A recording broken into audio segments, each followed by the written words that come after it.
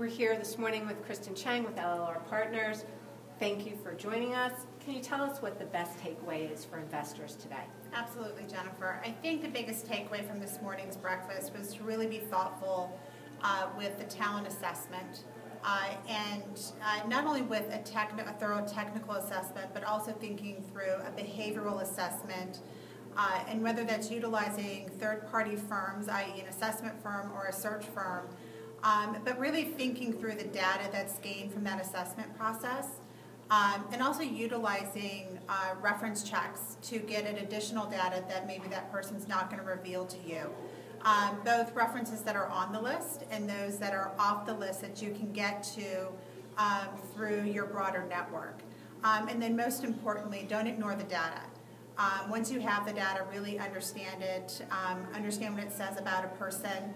As I would say, history tends to repeat itself, so look for patterns and don't ignore those. Thank you.